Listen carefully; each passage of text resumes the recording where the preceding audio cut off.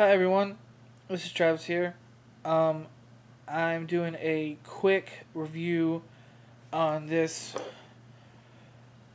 Premium Spark multi-tool that I found in the checkout line at Walmart. I'm going to say right from the beginning, don't buy this. It was like $6.88. I seen it when I was checking out at Walmart, and I was like, well, that's cool. I will get that. And I regret doing that. It comes with bottle cap, opener, a corkscrew, a knife, which you can see is not on there anymore. I'll get to that in just a second. And then it has the lighter. The lighter is the only thing on this that is worth anything, and it is definitely not worth $7. So what happened was, I bought this and opened it, and I took it out and I did a quick video on it, like a 3-minute video. And in that video I said, you know, the knife on this is really dull, which it is. Dull as a butter knife. And I also said that it needed to be tightened. There was a little screw here, and it was just flopping. Like when I would do this, it would just flop open. So I said, well, I'll just tighten it.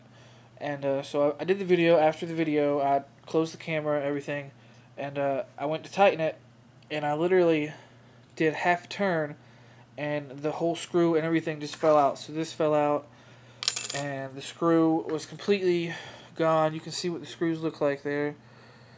Not very sturdy. So yeah, it just completely fell apart, and these tools aren't that great either. I tightened this up because it was loose, and I tightened this up a little bit too. So now I have a lighter and a bottle opener and thing with no knife, which doesn't really matter because the knife wasn't really that great anyway. But I threw away the receipt and I ripped open the box and everything because it looked cool on the box, and I assumed, I don't know, for some reason, that it would be, you know, decent. So I was wrong. So just a heads up, if you're in line at Walmart and you see this and you think, well, that's cool, it's not, and I don't recommend buying it. And I don't even know if like this video will stay up. I don't know. Is there someone that watches the videos and they take negative stuff down? I don't know. Anyway, this is just a heads up. Don't buy it. You see it, don't get it. Thank you for watching, and have a good day.